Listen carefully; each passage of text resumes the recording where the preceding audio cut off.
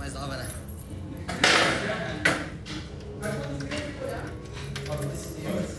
Welcome, my tree skate spot. Yes. Woo!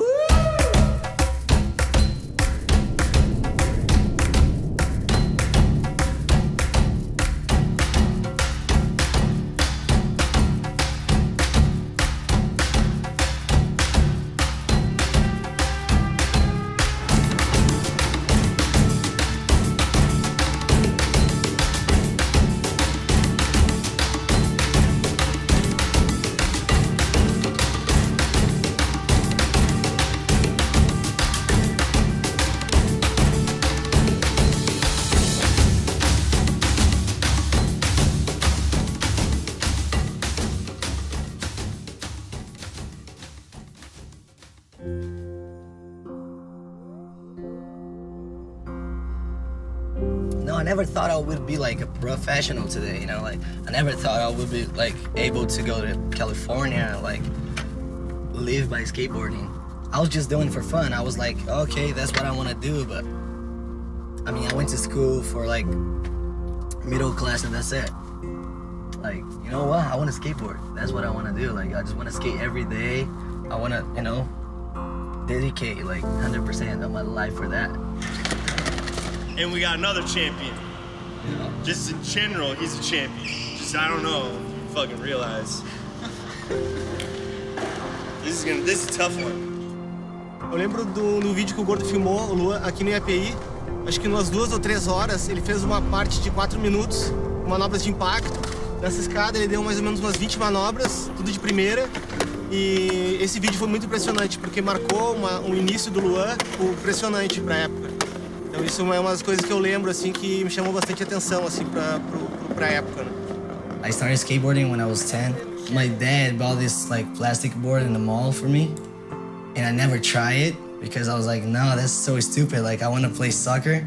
And then like 2 days after that, I was like, I saw this guy like skating in my neighborhood, like Newton Neves. He's a professional skateboarder, and I was like, that thing right there, that wood, I want to do that. Like, I want to shred, I want to skate. And that's pretty much it. I fell in love in the first time I saw skateboarding.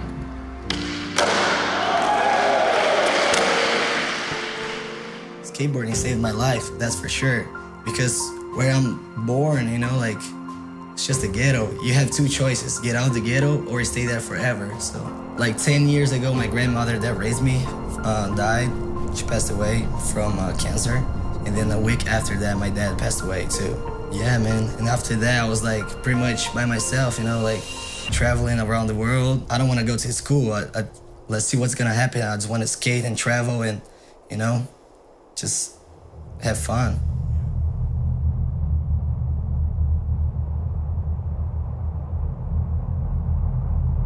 Luan is that guy that he lands trick before we get the camera out of the bag. He has a gift from God, man, for sure.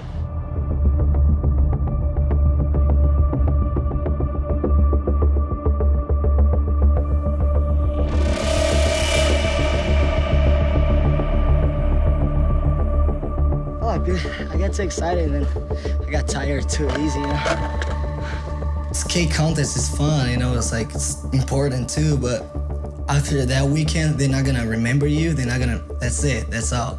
And skate video is gonna be there for like, I don't know, 5 or 10 years.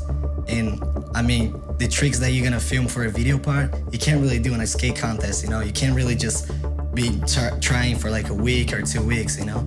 So I guess that's why it's so important, you know? Like, you give like a hard work for it, you know? Like, you work hard for it. Luan always put 100% of him on trying to get footy.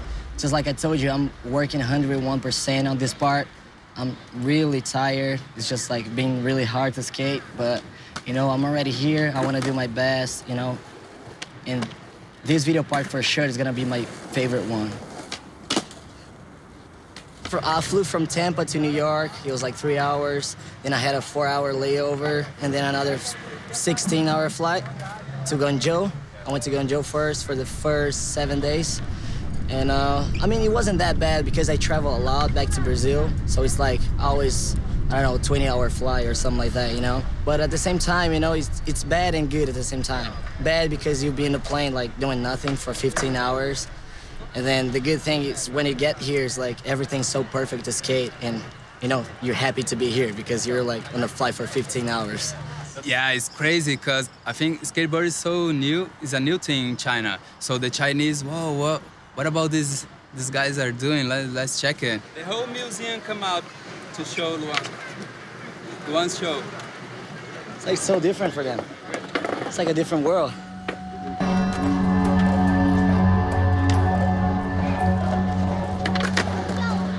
It's like, I don't know, man, every time that I go to bed, I think about a new trick, and then, like, every time that I dream about it, I land it the next day.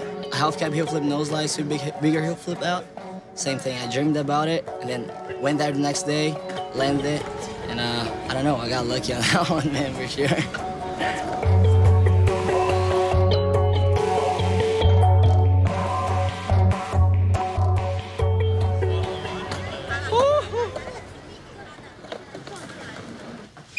It's here? Yeah. That's a lot of people. So, Luan. I was there for 23 days. Yeah. In Brazil. Yes, back home. Chill for a bit. Relaxed. Now back to work.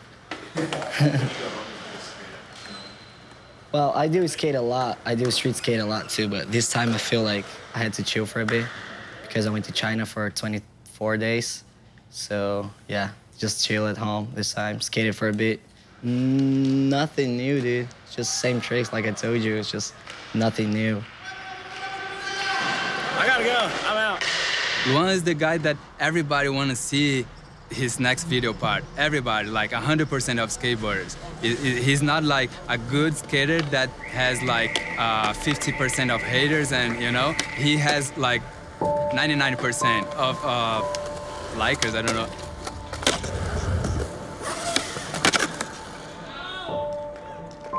I think the 1% is just him. I'm just kidding, but... Yeah. Like, sometimes I go to a mall, like, I have a skate shop, my own skate shop. So I go to a mall, like, to see the employees, you know, like, say hello to them, whatever. And then when I look back, there's, like, a line of people. Like, oh, can I take a picture? Can I, like, you know, like, can you sign this? Or, pretty bad signature.